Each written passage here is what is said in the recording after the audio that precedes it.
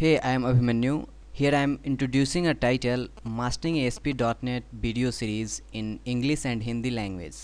Post your all valuable comments and feedbacks over this given URL itorian.com/articles/asp.net/post/296. Blog on itorian.com. Find my Facebook URL here 2050.itorian, and on Twitter you can tweet me at itorian, and to mail me abhikumarvatsa@yahoo.co.in.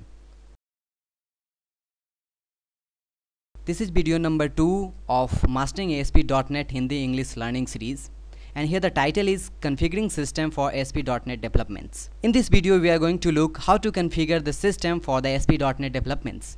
Even we will look the quickest way to configure or install the softwares. So let's get started. Yeah, the requirements.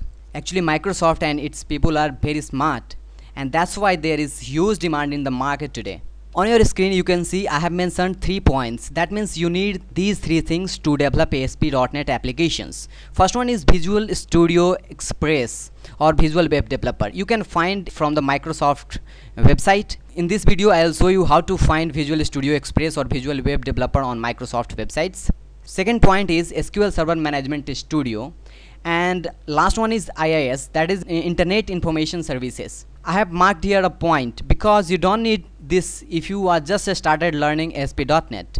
I told you Microsoft is very smart because Visual Studio Express is combined group of softwares that includes all required software to develop application at the primary stage.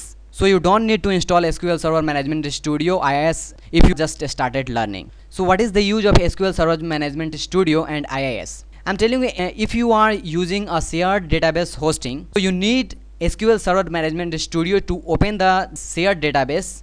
And the last one is IIS, Internet Information Services. If you just have started learning ASP.NET, you don't need IIS. If you know the basic developments of ASP.NET, so if you want to enjoy the development of ASP.NET, you need to install IIS on your system.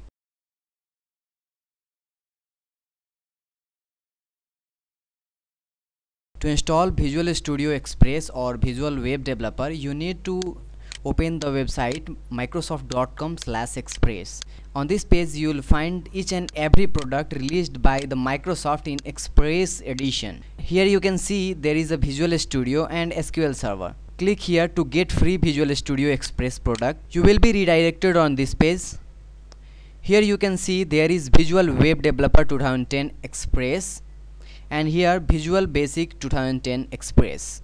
You can install either Visual Web Developer 10 or Visual Basic 2010 Express. I will recommend you to install this Visual Basic 2010 Express. For this, click here.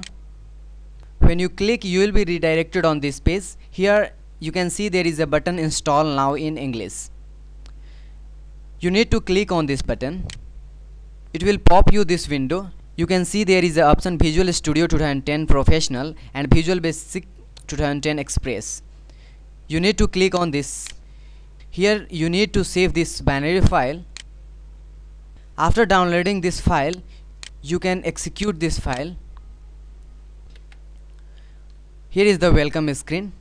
You need to just follow the steps here to install Visual Basic 2010 Express in your system.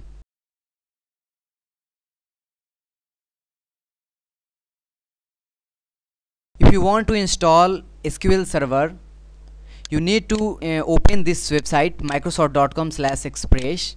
Here you will find a link to download the Express edition of SQL Server. You need to click here. You will be redirected on a new page. Here is the page. You need to click on this link. You will be redirected on this page. Here you can see there is 2 options: 32-bit system, 64-bit system. For this you need to select the product here. You can see there is 2 types of product: SQL Server 2008 R2 Express 32-bit and SQL Server Express Database Tools.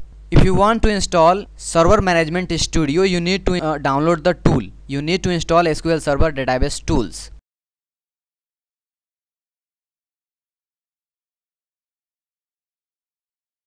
To install IIS on your system, you need to navigate to Control Panel and click here on Programs.